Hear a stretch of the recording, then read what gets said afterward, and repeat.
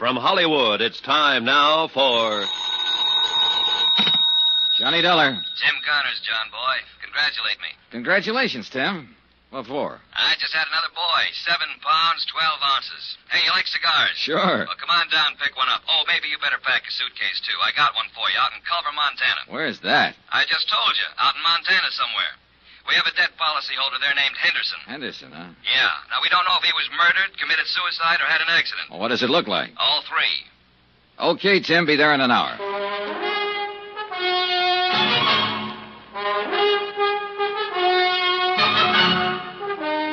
Tonight and every weekday night, Bob Bailey in the transcribed adventures of the man with the action-packed expense account, America's fabulous freelance insurance investigator. Yours truly, Johnny Dollar.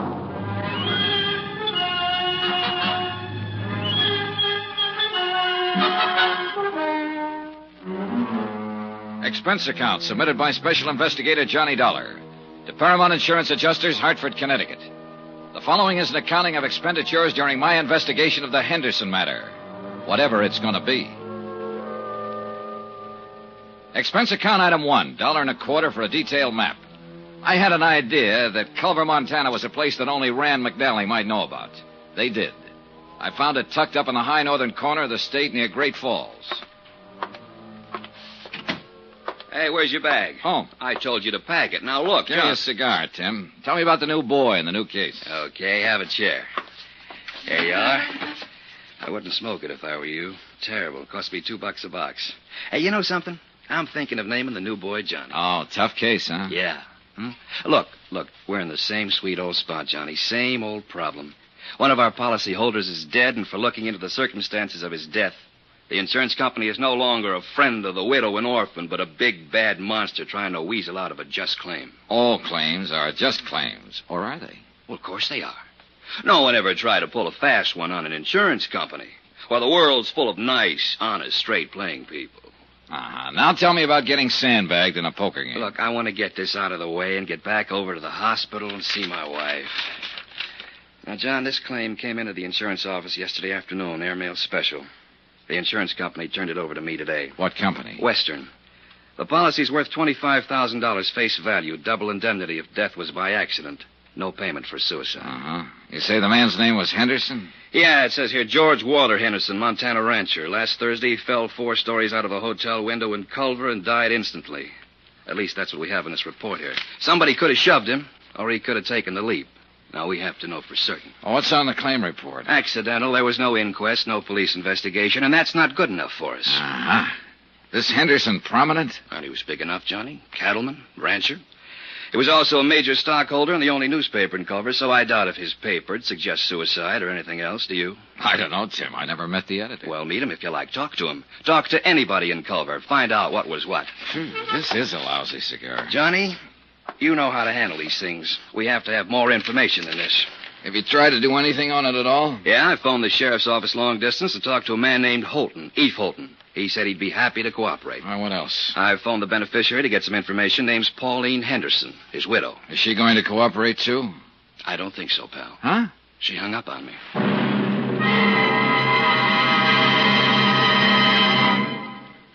We will continue with the Henderson matter in a moment. Friends, how'd you like to thrill your favorite youngster with some of the most exciting toys of the year? Picture the breathless excitement of any child surrounded by 6 gaily colored balloon-like giant animals up to 3 feet long, and all for the low, low price of just $1.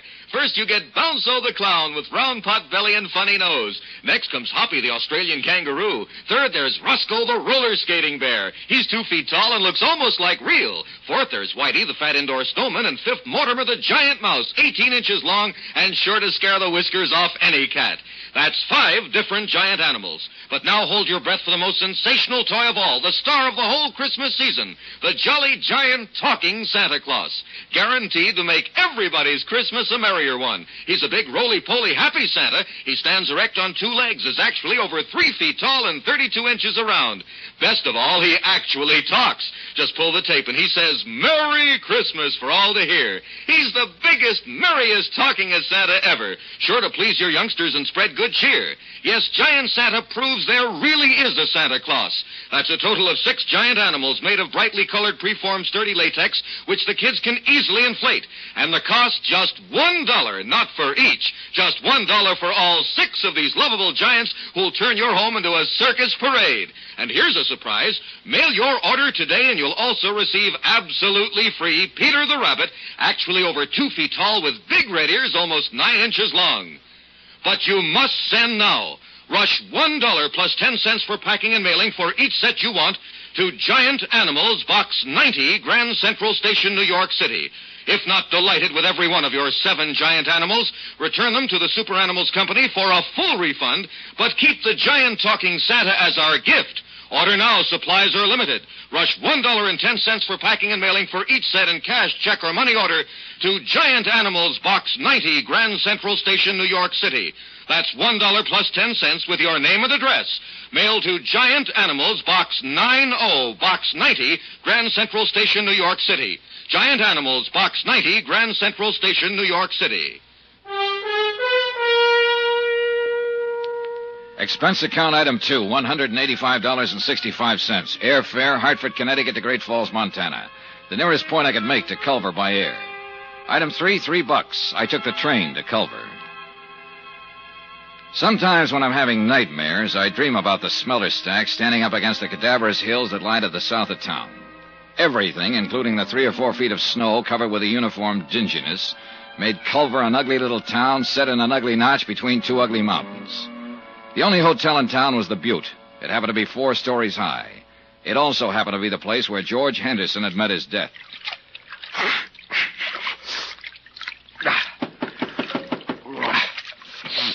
Okay, just a minute.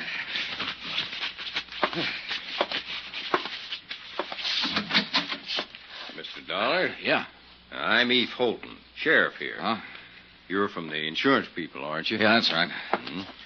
Been expecting that you'd be in sooner or later. Well, I'm glad to meet you, Mr. Holton. Call me Eve, son. Everybody does. Hey, got a drink on you? And no, I haven't. Well, I got one on me. Nice and chilly, too. Well, I'll see if there's some glasses around here, Sheriff. You didn't waste any time looking me up. No, I guess I didn't, son. Thought it'd save a little time this way. Knew you'd be looking me up sooner or later. Really thought we ought to have this drink together. Private. May not have any more together while you're here. Uh-huh.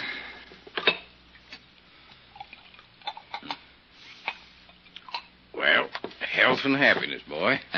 Same to you. Now, this drink we're having. This is in your room, and I'm just a fellow welcoming you to Culver. In my office or on that street out there, I'm a sheriff, and I'm going to be real official. All right, go on.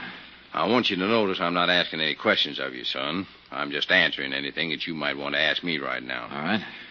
You're going to have to plow ahead yourself on this one, pretty much alone.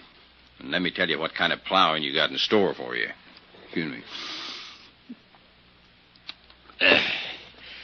Now, first off, this is a little burg like you ain't used to.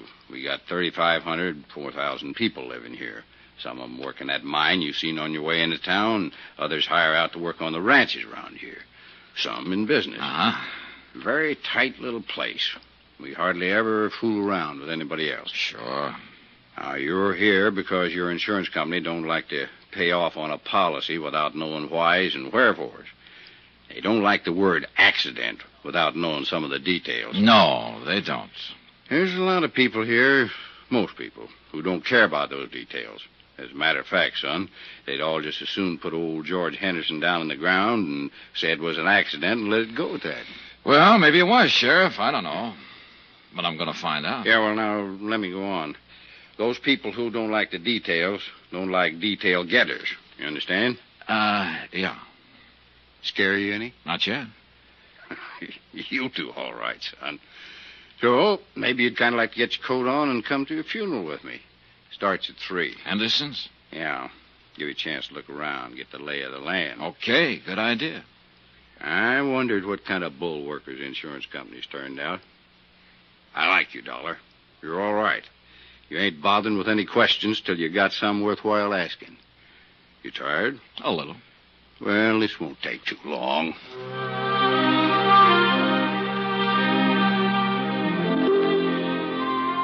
A half hour later, I was standing beside Sheriff Eve Holden on a flat-top hillside that served as a cemetery. The snow was white and gleaming under the winter sun of the mid-afternoon skies, the air cold and crisp. To thee, our heavenly Father, who knoweth all things, we commit the body of our beloved to thy eternal care. Thy will be done. Trusting ever in thy mercy, we invoke the consolation of thy sheltering wing. Earth to earth, ashes to ashes, dust to dust. In sure and certain hope of resurrection into eternal life, in the name of the Father, and of the Son, and of the Holy Ghost. Amen. Yeah.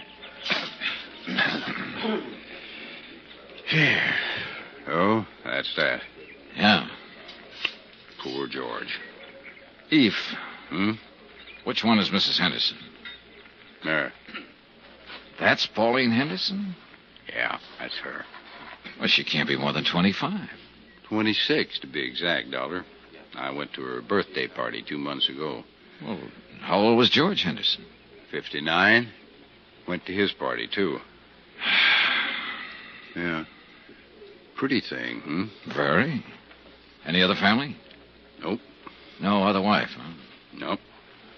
Want to meet her? No, not right now. Mm-hmm. Well, suit yourself. Kind of thought you might start thinking when you got a look at her. Hmm? Now, just keep on the way you're doing. You're doing fine. When there's something you got to know, you'll find out. Well, Eve, I already know one thing. Yeah? What's that? I'm going to ask for a coroner's inquest. Just from seeing her? Just from seeing her. Mm-hmm. You're a sly one, Johnny.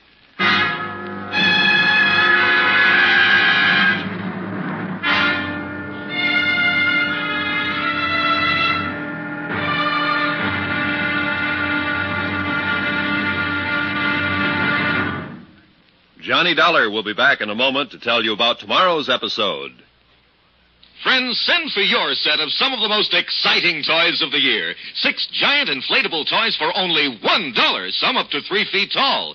You get Bounce'll the happy clown, Hoppy the Australian kangaroo, Roscoe the 2 feet long roller skating bear, Whitey the fat indoor snowman, Mortimer the giant mouse 18 inches long, and last but not least, the great giant talking Santa, a roly-poly giant over 3 feet tall and 32 inches around the belly that actually says Merry Christmas out loud when you pull the tape. That's 6 sensational giant toys for only $1, made of sturdy, gaily colored latex that the kids can easily inflate.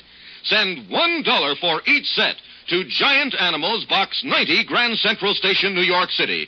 And if you order right now, you get Peter the Rabbit over 2 feet tall absolutely free. If not delighted with your giant animals, your money refunded immediately. Order today. You may never hear this offer again. Rush $1 plus 10 cents for packing and mailing in cash, check, or money order to Giant Animals, Box 90, Grand Central Station, New York City. That's $1 plus 10 cents for each set with your name and address to Giant Animals, Box 90, Grand Central Station, New York City. Now, here's our star to tell you about tomorrow's episode of The Henderson Matter. Tomorrow, I find out how hard it is to believe what I see. And I see plenty. Join us, won't you? Yours truly, Johnny Dollar.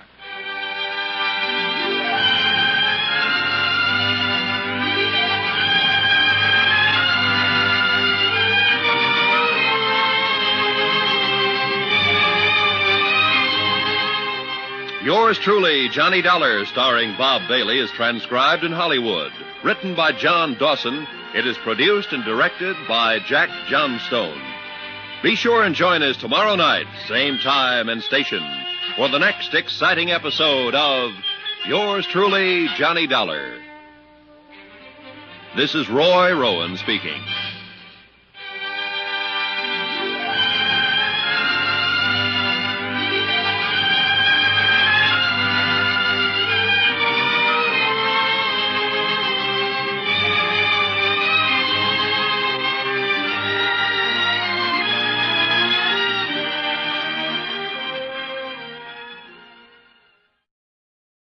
From Hollywood, it's time now for Johnny Dollar. Keith Holden. How are you this morning? Oh, pretty good, Sheriff. How about yourself? Oh, I'm fine, dandy. You were over at the City Hall this morning, huh? Yeah, that's right. I requested the coroner to conduct an inquest into the death of George Henderson. Yeah, I know. The coroner left it up to me. Huh? Yeah, came into my office and asked me if I had any reason to conduct an inquest into the death of George Henderson. I told him I didn't have any reason, but I'd do it if I was ordered to. Well, what happens now? Well, somebody will have to decide whether there's going to be an inquest or not. Who? Mayor, I guess. I don't know. Anyhow, you stirred up some action, and you'll be getting it. Yeah, where? Just stay where you are, son. My guess is it'll come right to you.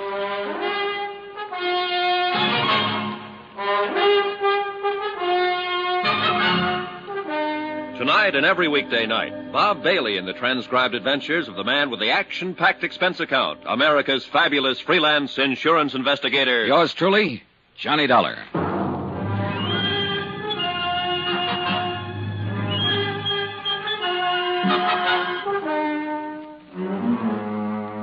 Expense account submitted by Special Investigator Johnny Dollar to Paramount Insurance Adjusters, Hartford, Connecticut. The following is an accounting of expenditures during my investigation of the Henderson matter. The death of George Henderson of Culver, Montana, where I am today. A casual certification announced the death as accidental, having been received by a fall from a hotel window. No one in Culver seemed to be too worried about any of the details. But details are my job. That's why I requested the coroner's office to conduct an inquest. I took Sheriff Holton's suggestion and waited to see what my request flushed up in the dingy-colored mountains of Culver.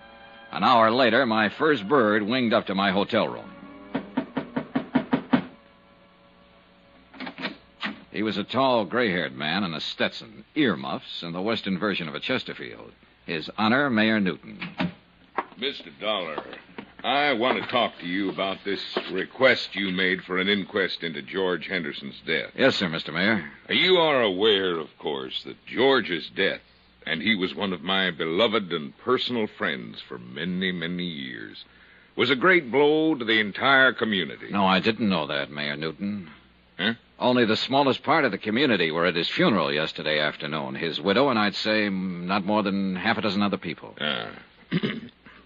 Well, I understand that your insurance company is not quite satisfied with the certification. Is that correct? More or less. What would they need to be satisfied, sir? An exact knowledge of how Mr. Henderson fell out that hotel window. I would rather no inquest were held into Mr. Henderson's death. Why? Why, sir, George Henderson is dead and buried. It should remain that way. If an inquest were to be held, it would only prove that George fell out of a window. I beg you to consider that, Mr. Dollar. You seem very certain that an investigation would prove that death was accidental, Mayor. It was accidental. George fell out the window. Well, now, I can't just tell that to my insurance company, can I? We are a small community with a rudimentary police force, not equipped in any way for an exhaustive investigation, nor for the financial burden of such an investigation. I strongly urge you to reconsider this request for a coroner's inquest. You do? I do indeed. His untimely death was an unfortunate occurrence, outside the pale of any of our poor abilities to foresee. A terrible, terrible accident. I'd like proof of that. Proof? An inquest, Mr. Mayor. An inquest. All right.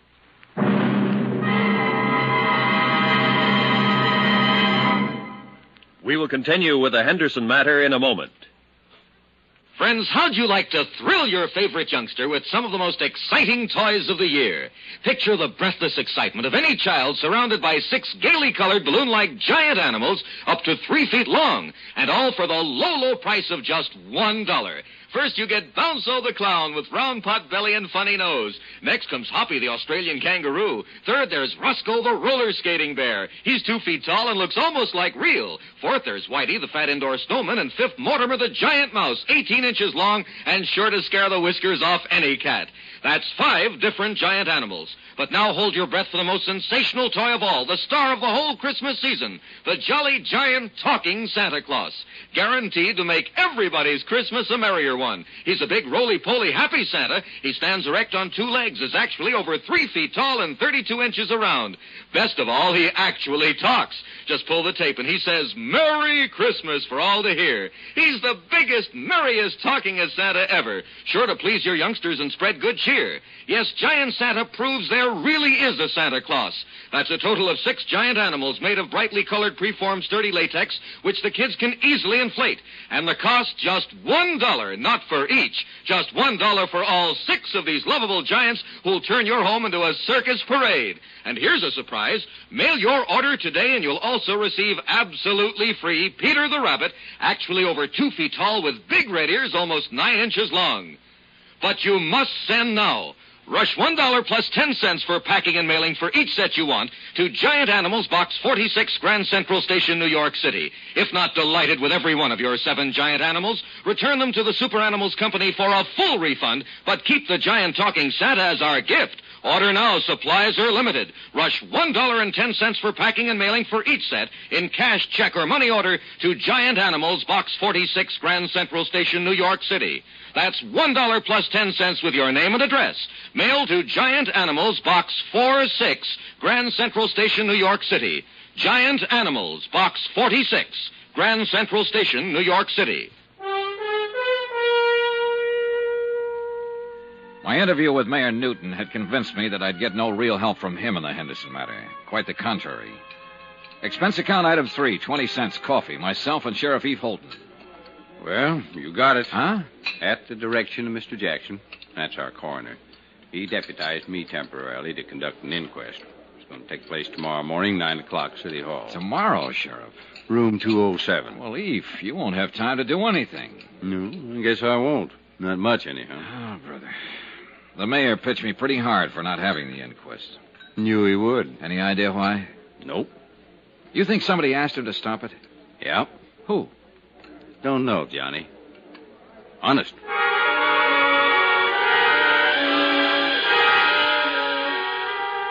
The next morning, I struggled my way against a belligerent north wind to City Hall and the inquest, if you could call it that.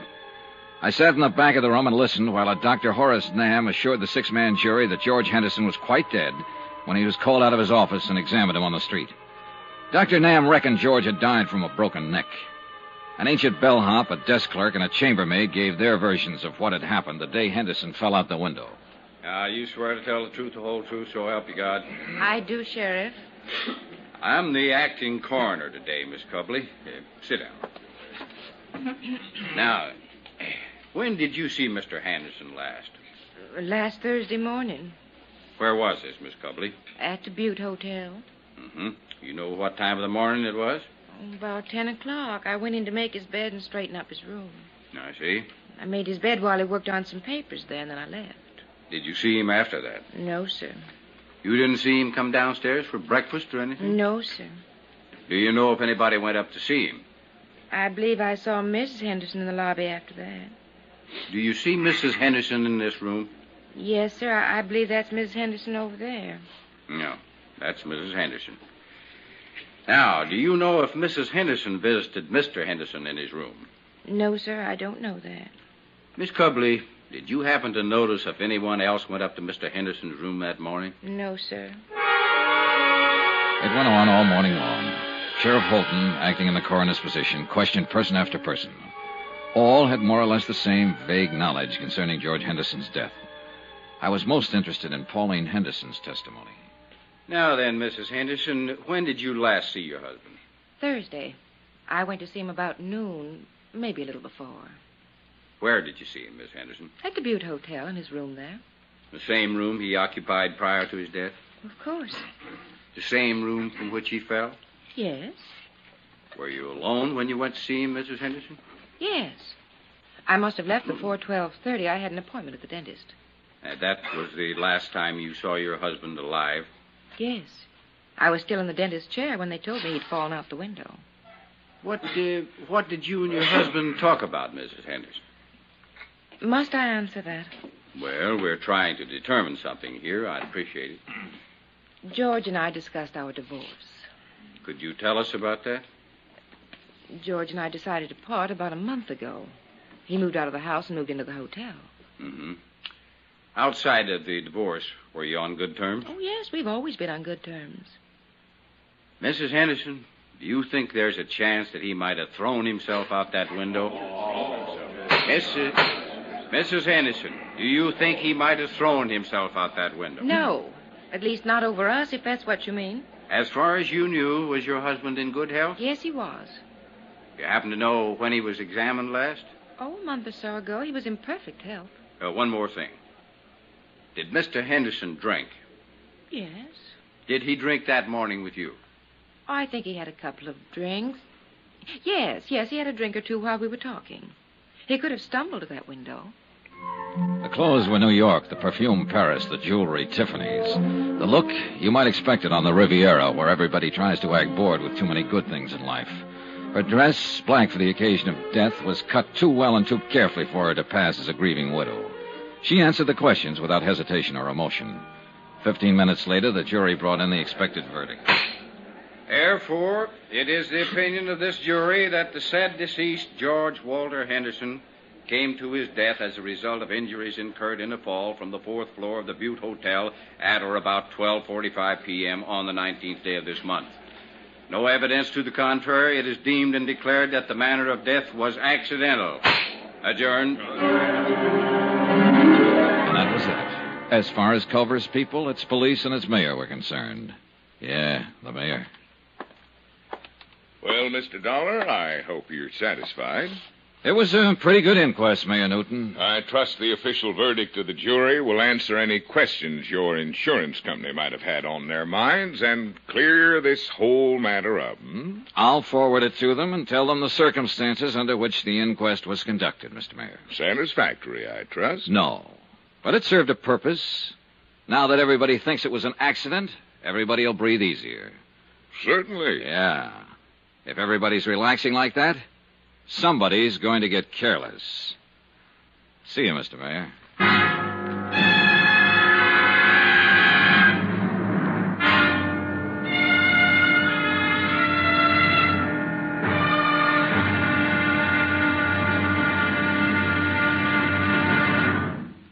Johnny Dollar will be back in a moment to tell you about tomorrow's episode.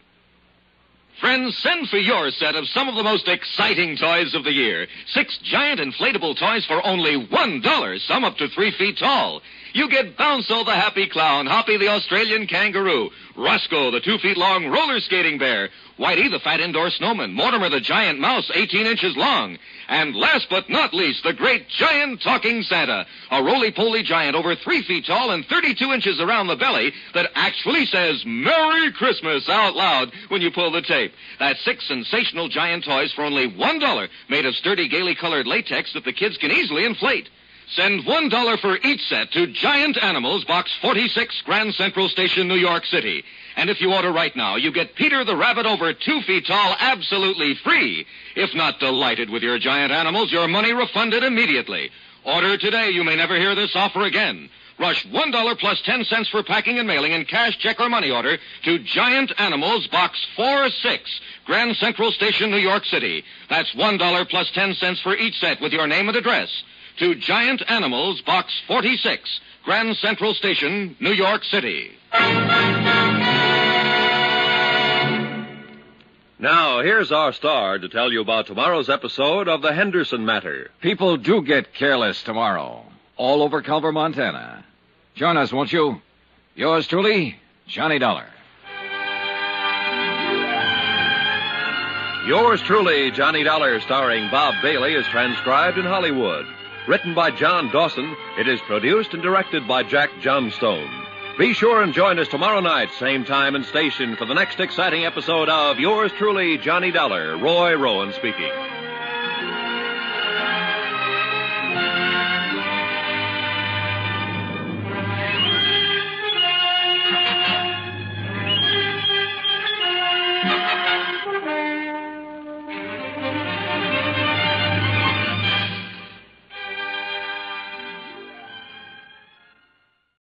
From Hollywood, it's time now for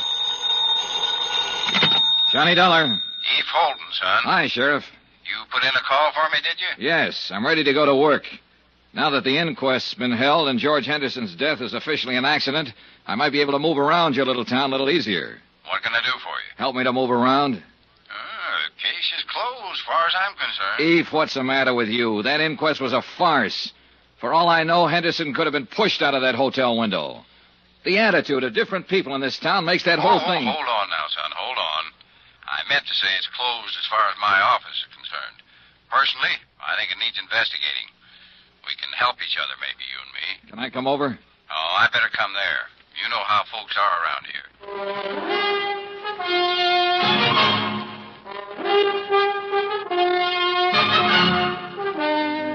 Tonight and every weekday night, Bob Bailey in the transcribed adventures of the man with the action-packed expense account, America's fabulous freelance insurance investigator. Yours truly, Johnny Dollar.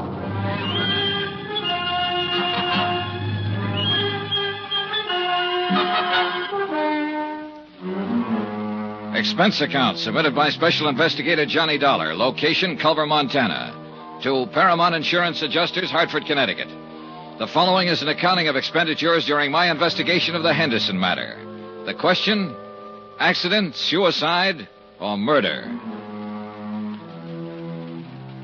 Expense account item 4, $3.48. 1 day later to Tim Connor's office in Hartford explaining the situation in Culver. I'll read it back to you, Mr. Dollar. Mr. Tim Connors, Paramount Insurance Adjusters, Hartford, Connecticut. Coroner's inquest into the death of George Henderson, policy number EMP-196667, found death to be accidental. In my opinion, the inquest was not thorough. Have decided to stay on in Culver and conduct my own investigation. If any change, please advise via Western Union, Butte Hotel, Culver. Am forwarding copy of coroner's verdict this date. Best regards, Dollar. Correct? Okay. Oh, Mr. Dollar. Good luck. Yeah, sure. Expense account item 5, 68 cents. Postage. I mailed a copy of the coroner's verdict to Hartford, airmail special. After that, I went back to my hotel to wait for the sheriff, Eve Holton. Come on in, Eve. Oh. Hello. Hello. Mr. Dollar, my name's Porter. I'm the manager of this hotel. Oh, well, come in, Mr. Porter. I can't right now. I've got some other things to attend to. Well, anything I can do for you, Mr. Porter? I'm going to have to ask you for your room, Mr. Dollar. Oh? When? Today.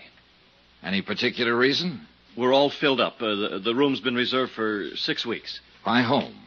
What? Who reserved it? Why, a man from Bozeman. It's a sort of convention. Sort of convention? What kind of convention is that, Mr. Porter? Look, Mr. Dollar, you'll have to leave this room today. The man's coming in tonight. Aha. And there's no other hotel in town? That's the way it is, Mr. Dollar. No other place to stay? No. So I have to pack my bags and get out of town, is that it? I must have the room, Mr. Dollar. Who asked you to say you wanted the room, Mr. Porter? Who asked you to come here and kick me out? Why, no one. Well, you go back to no one, Mr. Porter, and you tell no one that I'm staying right here in this room here in Culver until I finish what I have to do here. You tell that to no one, will you? Mr. Dollar, I'd hate to call the police. Go ahead, Mr. Porter. Be sure and tell them about the sort of convention you're having and how all the rooms are sold out. Tell them about Mr. No One, and tell them I called your bluff. Anything else, Mr. Porter? I was at the stage where I was beginning to take notes for myself. Note 1, the mayor didn't want to have an inquest into the death of George Henderson. Note 2, when they did have an inquest, they didn't want to really find out anything. Note 3, Mr. Hotel Manager wanted me to keep on not finding out anything by getting me out of town. I explained all of this to Eve Holton when he showed up a half an hour later. Well, kind of tight, isn't it? I don't know what that means, Sheriff, but it's pretty stupid. Yeah, it's stupid, son, but it could be effective. Now, I'll tell you what. If Porter calls the police, I'm the police, so don't worry about that. I'll hem him and haw him. All right, thanks. Now then, tell me how much your insurance company's stuck for. $50,000 if Henderson's death goes by as an accident. The good book says that's what it was. I know. There's a chance, too, he had a heart failure and fell out of that window. No, sure. Always a chance. We might have to dig him up and find out, Sheriff. Oop, no, hold on. Autopsies and digging people up is one thing you'd have a hard time doing around here. I might insist on it. I don't know. We'll let that go for now. Say, tell me about Mrs. Henderson. Where's she from? Here. Right here in Culver. Now, she didn't get that mink coat and those diamonds she was wearing at the inquest in Culver. More important, she didn't get that continental look here either. So what's the story? Well, her name was Pauline Underwood before she married George. Born and raised right here in Culver. Of course, she went to school in the East, and she's been in Europe a couple of times, but most of her life's been right here. She is a mighty pretty widow. And a mighty rich one, too. Henderson had it. I know. This divorce she talked about at the inquest yesterday. Well, everybody in town knew they weren't getting along, never did get along. How could they? Pauline's 26 and George is 59. He could have been her father. As a matter of fact, he almost was. Well, tell me about that. You got a drink? Oh, yeah. Well, George raised Pauline from the time she was 14. He paid for all her schooling and growing up. She didn't have any folks after her old man died. George was pretty good to her. He sure was. Was he a friend of her parents? Well, Tom Underwood worked out at the ranch for George. When he died, there was Pauline standing around. Oh, yeah. Oh, thanks. And she eventually married him and his money, huh? Well, I wouldn't put it that way exactly. I think she liked him. Now, I've gone over what you're thinking, son. Those two were talking about divorce for some time. The papers had been drawn up for a settlement. She'd have got a lot of alimony and so on. So Pauline had no call to push him out that window or have him pushed out. At least not for money. All right. Suppose he didn't want a divorce. Suppose he loved her and she came to the hotel room that morning and he pleaded with her to try all over again. Suppose she said no. Suppose she said no in a great big cold way. And George Henderson sat there and thought about it after she left. And he got sick all over and he walked over to that window and... Suicide? What do you think? You knew him. Yeah, he wasn't the suicide type. Oh, nobody's the suicide type until they come to the end of the line, Eve. Then it's too late to interview them and ask them how they got there. Everybody seems to think it was an accident, so I'm just throwing words around. Well, you have a right to do that if you aren't satisfied, son. Hey, getting back to this hotel again. Who might want me to get out of town and not ask any questions? Anybody. Well, who? No idea. But it's somebody who has some feelings in this. Hey, who owns this hotel, Eve? Noah Baxter. Who's Noah Baxter? Rancher. Got a place about 15 miles from here. Pretty big man. Uh-huh. Friend of Henderson's? Yeah.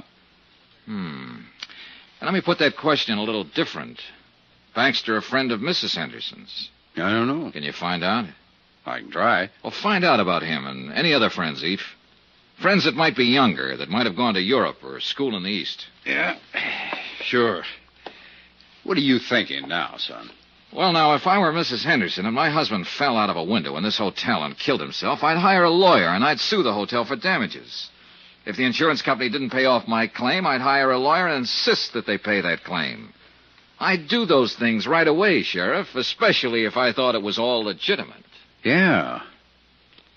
Yeah. 2 hours later, I received a wire from Tim Connors. He requested me to look up a man named Thurber, an insurance broker living in Great Falls. Expense account item 6, $4.92, tank of gas. I borrowed Sheriff Holton's car and drove the 80-odd miles to Great Falls that afternoon. Mr. Thurber bought lunch. My Lord, I hope there isn't anything to all this, Mr. Dollar. I just hope there isn't. George Henderson. Yeah, well, there isn't anything to anything yet, Mr. Thurber. I'm still trying to find out the facts. Oh, I knew you were over in Culver. I tried to call you there a couple of times. You were out both times. Finally, I put in a call to the home office in Hartford. I talked to this man, Connors, with the adjustment agency. Yeah. You see, Mr. Dollar, it's like this. I've been over in Jackson Hole for 5 days now hunting duck. We were way in, and I didn't hear about Henderson's death until I got back yesterday. Uh-huh. Now, look, Mr. Dollar, I don't know what reflection this will have on your attitude toward this case, but 2 days before I left, Mr. Henderson telephoned me here in Great Falls. He said he wanted to change the beneficiary on his policy. Oh, in other words, he was going to cut his wife out. Huh? Yes, I suppose so. I know they weren't getting along. There'd been talk of divorce. Yes, I guess so. Uh-huh. Did he name a new beneficiary? Yes, a school teacher in Culver named Matilda Knickerbocker. Everybody calls her Maddie. What was his connection with her? None that I know of. I think it was just a name for him to throw in until he could decide on another beneficiary. Why, he didn't have... Wait a minute. Maddie Knickerbocker. Just a school teacher. Everybody knows her. He was awful mad when he talked to me that day. I could tell it in his voice. Now, here's what might interest you just a little more. The day I left on my hunting trip, Mr. Henderson phoned me again. He said to never mind. Mrs. Henderson was still his beneficiary. Had you changed the policies yet? No. Are you sure it was Henderson who telephoned you? Well, yes, I think it was him. Do you remember when you got the call? Oh, somewhere around noon, a little later, I guess. He died between 12:30 and 1. And it must have been just before he fell out the window. He phoned you long distance from Culver, huh? Yes, sir. Well, he was supposed to have been in the hotel all morning, so he had to phone from his room.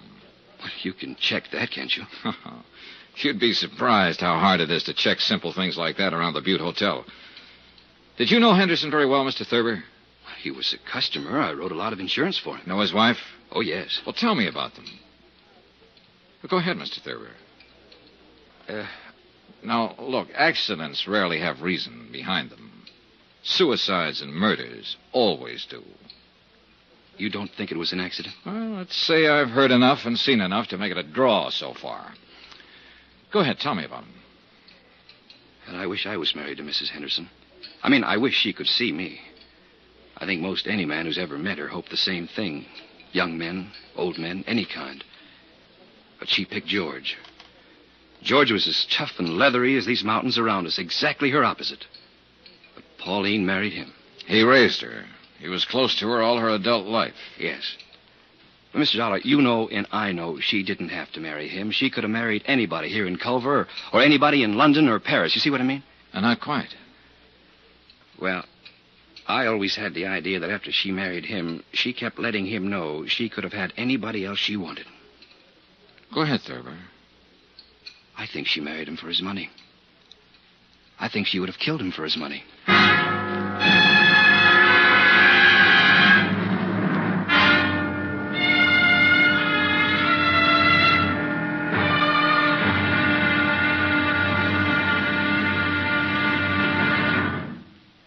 There'll be another intriguing episode in our story of the Henderson matter tomorrow. Tomorrow, the whole affair becomes a town issue, and I become the town goat. Incidentally, let me take a moment to say thanks for the many kind letters you've sent. We appreciate them more than you know. And I only wish it were possible to answer them all personally. Again, thank you. Yours truly, Johnny Dollar.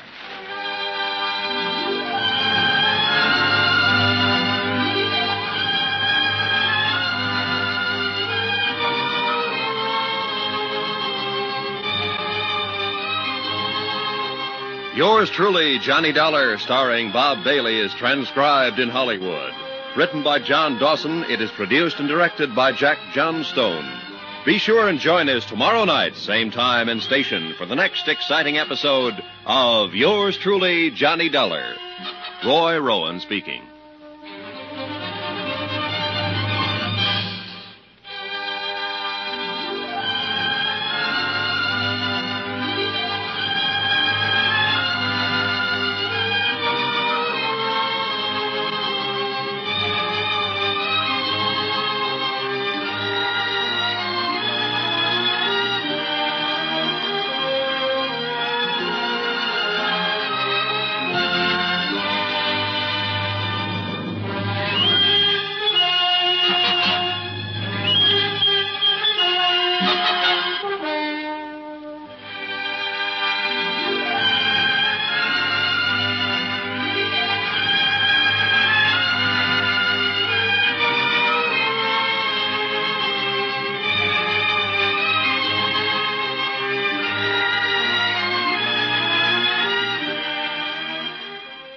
From Hollywood, it's time now for... Johnny Dollar. This is Mrs. Henderson.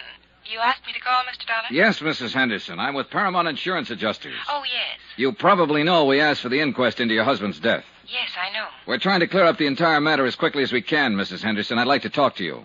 Oh? Hate to trouble you at a time like this. Well, that's all right, Mr. Dollar. When do you want to talk? May I come out to the house this afternoon? There's a nice restaurant called Big Horn Lodge on the highway.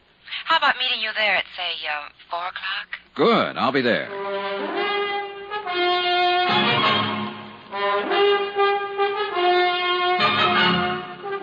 Tonight and every weekday night, Bob Bailey in the transcribed adventures of the man with the action-packed expense account, America's fabulous freelance insurance investigator. Yours truly, Johnny Dollar.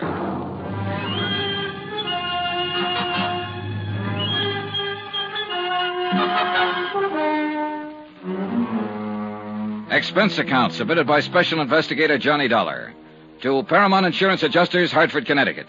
The following is an accounting of expenditures during my investigation of the Henderson matter. Expense account continued. Item 7, $5. One pair of galoshes, believe it or not. It snowed in Culver, Montana during the night, all night. By morning, 14 inches of fine new snow covered everything in sight. After my phone call to Mrs. Henderson, I spent the morning trying to rent an automobile. There was none to be had, so that afternoon I dropped over to see Eve Holton, my sheriff friend. Son, you're going to catch your death unless you start wearing a scarf. Yeah, I'll remember that, Eve. But maybe I won't need one. Oh? Yeah, I think I'll be leaving Culver pretty soon. Well, I hope you don't mean that, son. I'm afraid I do. I'll have to tie this case up one way or another pretty quick. Why? My company wants me to get back home. I got a letter this morning. Oh. Well, how can I help you? Well, for one thing, you can lend me your car again. I have a date with a lady out at the Big Horn Lodge. Pretty fancy. You can have the old thing any time you want it. You know that, son. Who's the lady? George Henderson's widow. Yeah. Oh? Now, I know what you're going to say. Why go after her? Why bother her until I have something to go on? Well, I got to do something, Eve. I'm no nearer now to knowing whether Henderson was pushed out that hotel window, fell, or jumped. I think I have enough of an idea of Henderson and his wife to pick up some valuable information from her. Any objections? Nope. Johnny, a couple of days ago you asked me to look up people who might have been especially friendly to Mrs. Henderson. You still want to know about them? Yeah, sure. Well, I'm working on it. Anyone so far? Nobody I'd put in that category. What time you have to be at the Bighorn? 4. It'll take you a while. Wouldn't hurt to start right now. She's parked out back. Okay, thanks, Eve. Good luck. And don't let her rang-dangle you, son. She could do it if she wanted to. Goodbye, Eve. 10 minutes later, I was on the road to Bighorn Lodge, which also happened to be the same road I'd traveled 2 days before to attend George Henderson's funeral. As I drove past the graveyard, white and stark against the blue winter sky, I noticed a car parked along the side of the road, a little Chevy coupe about 1952.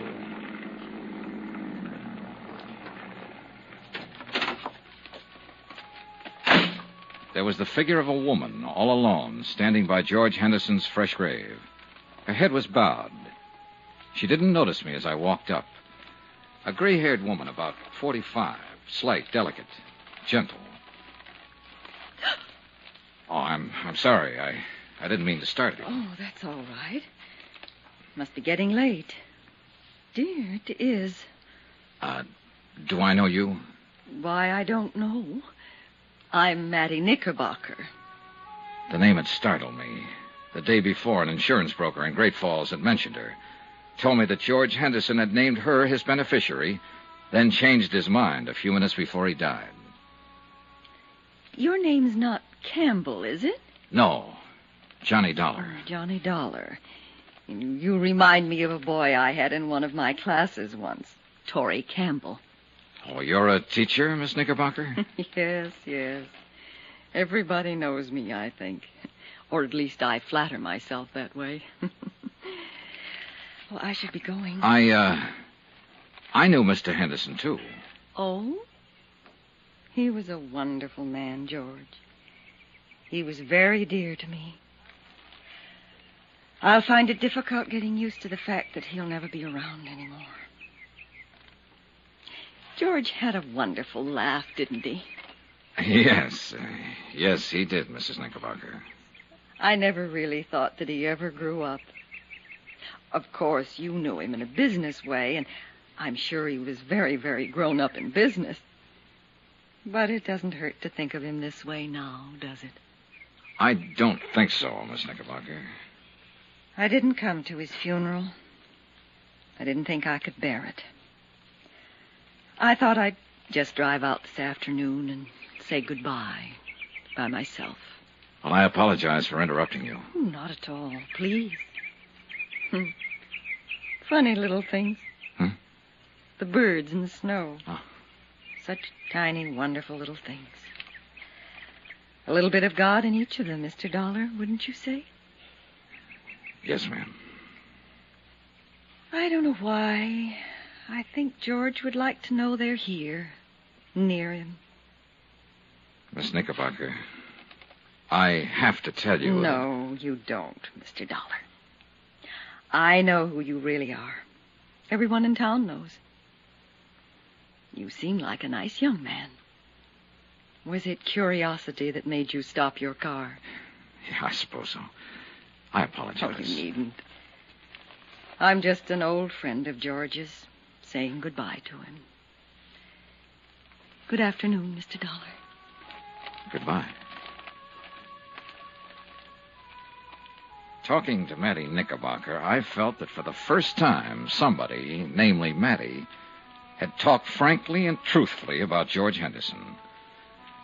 I was still thinking of the frail, drab little woman with the nice blue eyes when I met Pauline Henderson at the Bighorn Lodge. What are these matters you want to clear up, Mr. Dollar? Oh, just some doubts in my mind about your husband's death.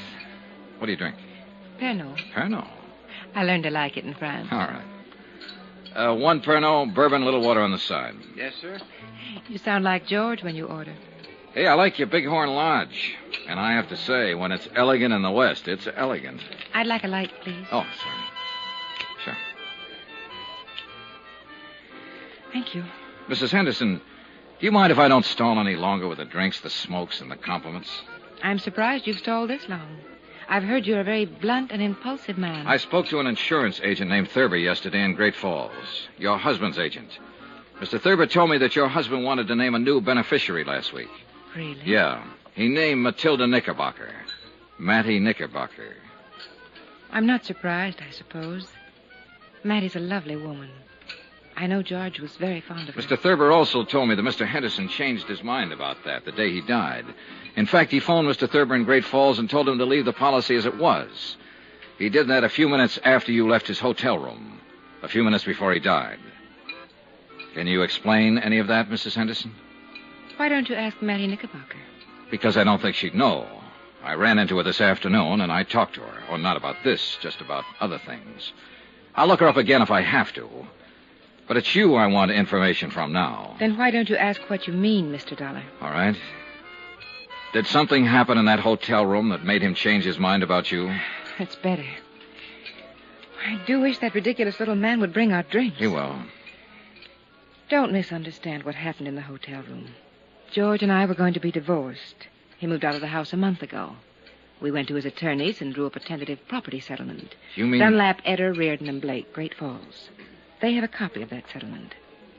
George was quite generous to me. So I didn't kill him for his money, if that's what you're thinking. Here we are, sir. Pernod, bourbon. Thank you.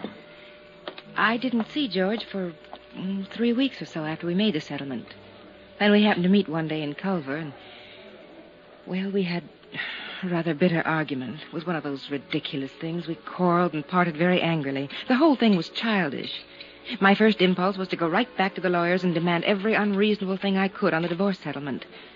I guess George's first impulse was to cancel me out as his beneficiary. Did you go to a lawyer, Mrs. Henderson? No. No, I cooled off. I cooled off considerably, Mr. Dollar.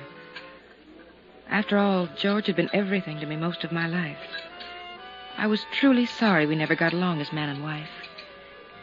I'm glad that we made it up before he died. That morning. He apologized when I came by the hotel. I apologized. After I left, he fell out the window. Then I can assume that this business with the policies had to do with the argument. Assume what you like, Mr. Dollar. I can understand why you're annoyed by me and my questions. It's just that it's kind of hard for us to believe that a man involved in divorcing his wife would still name her as his beneficiary. I say that because of past experience. Oh, it's happened, but isn't usual. I could have told you that we were reconciled that day in the hotel, that we were going to drop the whole divorce matter, and that George was coming back to the house to live. Yes, you could have told me that, Mrs. Henderson. Mr. Connors in our home office in Hartford called you a few days ago. You hung up on him. Why? Well, I was very upset. I've never been a widow before. Uh-huh. I believe you, Mrs. Henderson. Sitting here like this. You're a lovely person, and I know it. And you know it. And this is a pretty nice place to conduct business. Why didn't you ask me to your home? I preferred to talk to you here. That's what I thought. I saved all the did your husband have any enemies and did he seem depressed questions for another time. But before I went to bed that night, I read and reread Mrs. Henderson's testimony given at the coroner's inquest. The next morning, I interviewed all of the people at the Butte Hotel who'd been on duty the day Henderson fell out the window. After that, I dropped in to see Eve Holton. Here it is, Johnny, right here.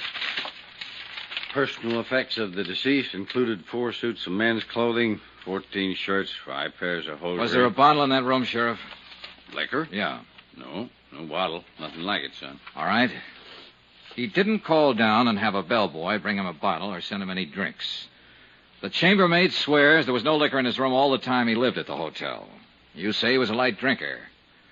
Now, what light drinker takes a nip before he has his breakfast? Who said he had a drink that morning?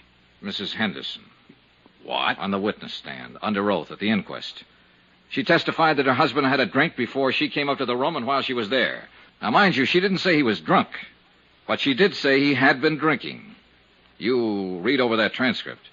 So? So I think she threw that in, made sure it got in, because it's sometimes hard to believe that a cold, sober man will walk out of a hotel window and kill himself accidentally. A drunk or a drinker might do it. You and I and everybody at that inquest somehow got the impression that Henderson was slightly tipsy that morning. And Mrs. Henderson saw to that. Now then, if Henderson had a drink, I want to know where he got it. Tell me, Eve. No bottle in the room, no bottle brought up to the room.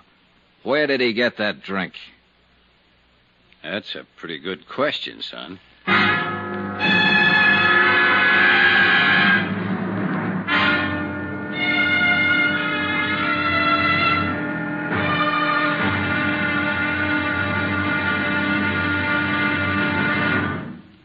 There'll be another intriguing episode in our story of the Henderson matter tomorrow. Tomorrow, the wind-up. Yeah, the whole case blows sky high. Join us, won't you? Yours truly, Johnny Dollar.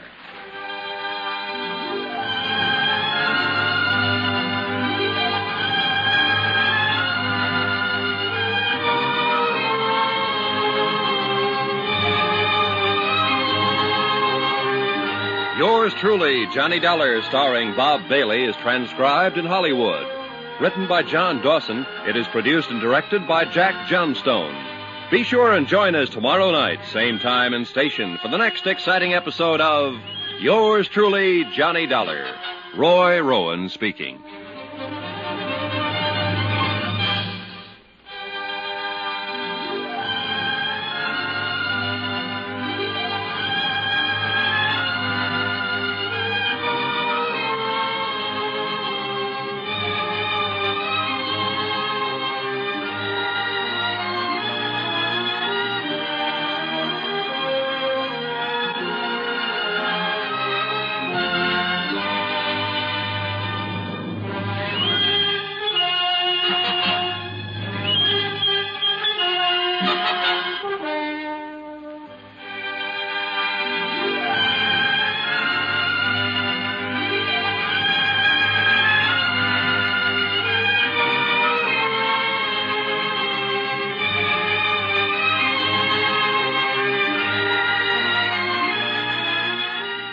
From Hollywood, it's time now for Johnny Dollar. I have a call for you from Hartford. Go ahead, please. Johnny? Right here. Connors at Paramount Adjusters. Say, what was this wire, Johnny? You serious about denying liability to Mrs. Henderson? I sure am. I think it'll bring the whole thing out in the open. This is pretty serious. Have you got any concrete evidence that Henderson's death wasn't accidental? Jim, I have a copy of the coroner's inquest. Concrete evidence that Mrs. Henderson lied under oath. She said her husband was drinking the morning he died. Everybody here believed he was a little crocked when he fell out that hotel window. I've got proof that he didn't have a drink that morning. What proof? No bottle in his room. No bottle brought there. Nothing. What do you say? Don't make a move, kiddo. I'll get the first plane.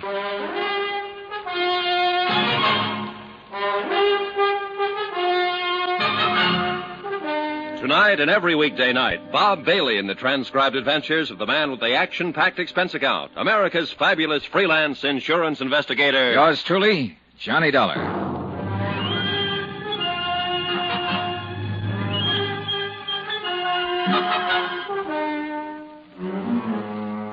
Expense account submitted by Special Investigator Johnny Dollar to Paramount Insurance Adjusters, Hartford, Connecticut.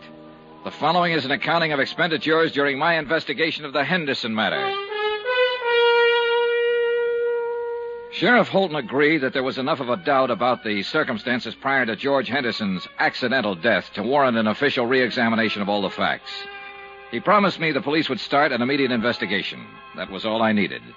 I knew Mrs. Henderson would be re-questioned and that the pressure would start to build up. 14 hours later, when Tim Connors arrived in Culver, I had some pressure of my own.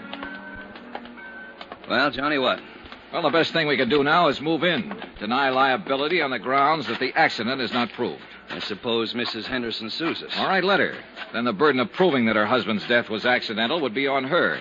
Look, Tim, contrary to her testimony under oath, Henderson didn't have a drink that morning he died. All right, she made a mistake. He had a heart attack, got dizzy, and tumbled out of the window. He wasn't drunk. Oh, don't talk nonsense, Tim. Listen to me. Mrs. Henderson was ready for the coroner's jury a couple of days ago, and she was ready for my questions when I saw her yesterday. The only one she wasn't ready for was you a few days ago when you phoned her long distance. You said she hung up on you. Well, she half apologized to me for that, but it was because she couldn't think of anything to say. Well, maybe you're right. But suppose he did die accidentally, and suppose it is a just insurance claim. I tell you it isn't. Now, the fact that she made a mistake testifying about him having a drink and... Hey, Johnny, do you have anything else? 3 things. Instinct, experience, and statistics. Pauline Henderson's a young woman. She married a wealthy older man. With him out of the way, she has all his money and all her youth. All right, I'm going to phone the company as soon as I can find a phone. Tell them I'm working for evidence, and the best way to get it is to bring Mrs. Henderson out in the open. File a complaint against her. What charge? Suspected murder. Oh, no, Johnny, that'd get us in all kinds of trouble. Remember the drink, Tim. Henderson didn't have the drink. Now, we'll have to have more than that. I'm sorry, Johnny. All right, I'll get you more.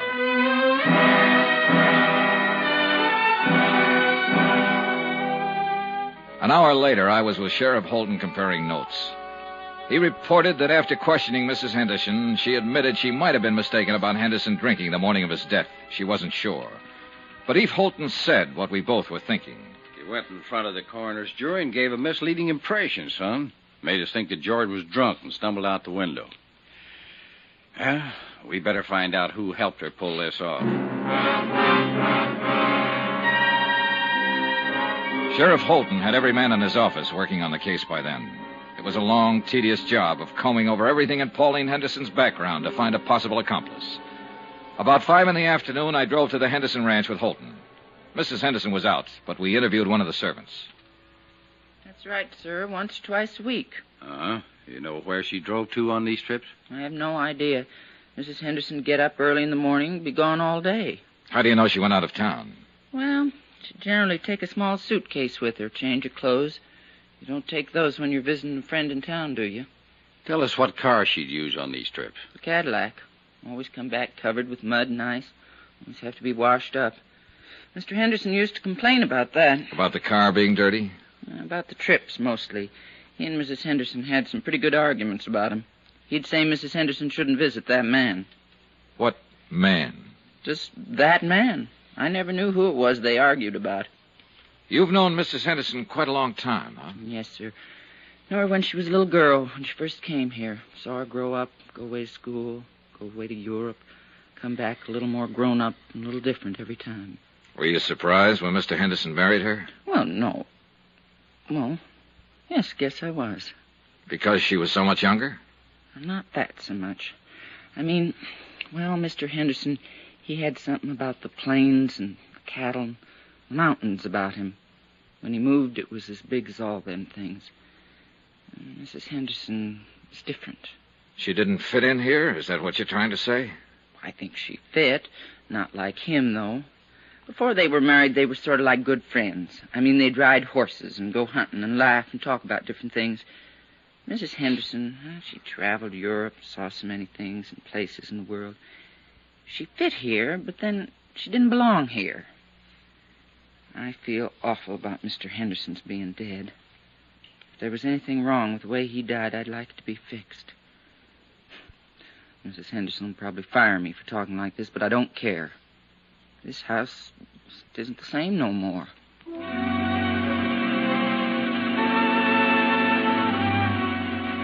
By the time we got back into town, Sheriff Holton's boys had discovered the names of 3 men who had been seen at various places around Culver in the company of Mrs. Henderson. Rod Tyler. Oh, who's he? Mining engineer. He's been away from here for over a year now. See, now, here's another one. Sam Pollard. Sam died 6 months ago. Hey. What? Noah Baxter. Noah Baxter. That name's vaguely familiar. Yeah, he owns a hotel you're staying in. A couple of ranches, too. Well, he might have been the one who tried to have you thrown out. Oh. He also owns the mayor. Young man? About 30, 35. Let's go see him. Another drive, this time north of Culver to the Baxter Ranch. We found Noah Baxter busy with his help, shoring horns on cattle. A lean, tall man with thin features. If you're trying to find out if I've been seeing Pauline on the sly while she'd been married to George, why didn't you come right out and ask? All right, have you? No, not on the sly. There's nothing between us. George knew any time she came over here to see me. He was a good friend of mine. I'm sorry he's dead. Pauline's a good friend of mine, too. I'm sorry you people are thinking what you are about us. Let's go up the house. It's getting cold. All right, Stan, that's enough for today. Noah, I got to ask you this. Where were you last Thursday? The day George died, Sheriff? Yeah. I was right here. Can you prove that? Sure. Ask anybody. You boys want a drink? No, thanks. No. Well, I do. Mac! Mac! I get it myself. When was the last time you were in Culver, Mr. Baxter? 3-4 weeks ago. My cook and the others handle what supplies we need. You mind if we talk to some of your help around here? No. What do you want to talk to them about? About last Thursday? About what happened when Mrs. Henderson came here to visit? It wouldn't look good if she came here to visit me, would it? Well, that depends on the circumstances, Noah. Well, she'd come and sit there and read and look at some of those paintings. We'd talk when I had time. Anything wrong with that? No. Mr. Baxter, I think I ought to tell you, I've asked my company to file a complaint against Mrs. Henderson. Suspicion of murder. Oh. I'd like to tell you something. She didn't kill him and she didn't have him killed. She loved him a lot more than George loved her, I think. Both of you know her. Her dad was a drunken cowhand.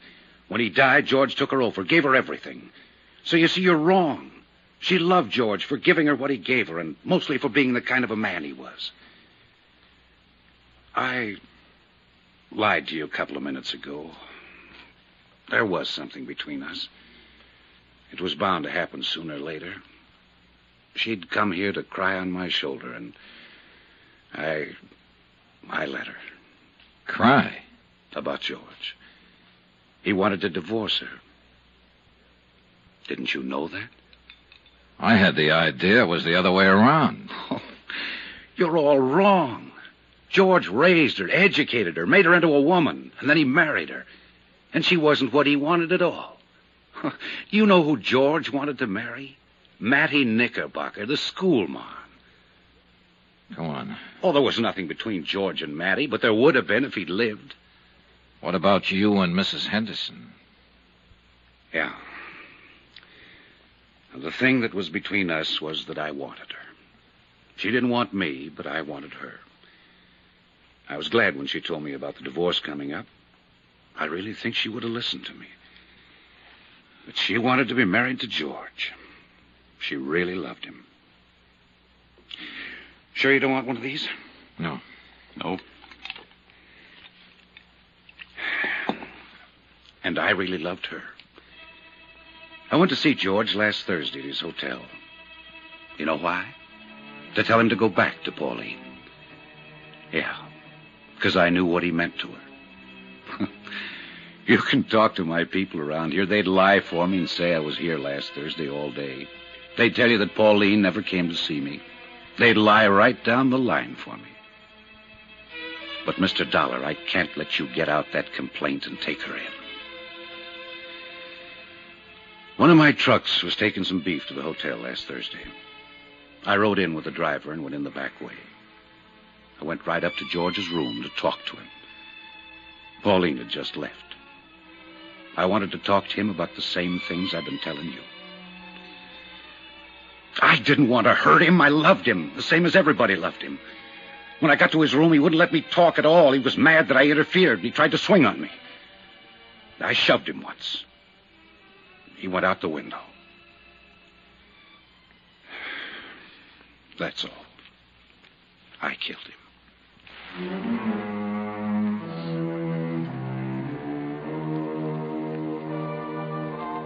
Expense account, item 8. $58.15, hotel and food while in Culver, Montana.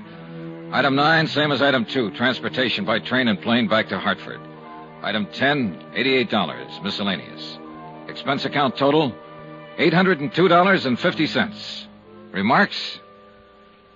We still had to pay double indemnity. Mattie Knickerbocker, Pauline Henderson, Noah Baxter, they'll pay another way. With the hurt that comes to nice people. Yours truly, Johnny Dollar.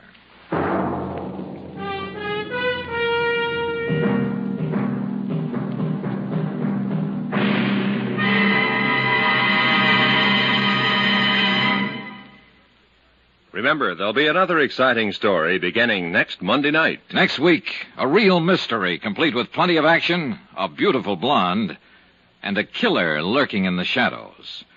Join us, won't you? Yours truly, Johnny Dollar.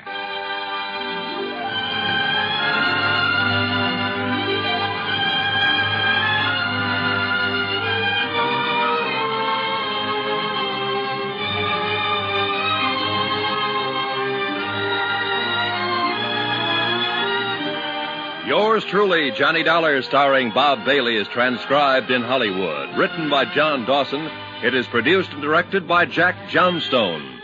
Heard in this week's cast were Lillian Bayef, Irene Tedrow, D.J. Thompson, Herb Ellis, Marvin Miller, Forrest Lewis, Bob Bruce, and Russ Thorson. Musical supervision by Amerigo Marino.